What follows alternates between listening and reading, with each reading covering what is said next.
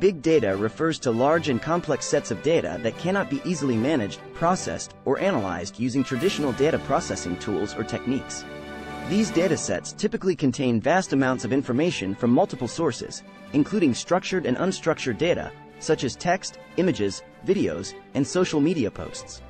The term big data is often used to describe the collection, storage, processing, and analysis of massive amounts of data in order to identify patterns, trends, and insights that can be used to inform decision-making and improve business operations.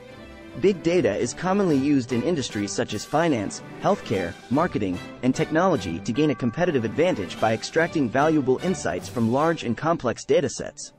To manage big data, specialized tools and technologies are used, such as Hadoop, Spark, and NoSQL databases.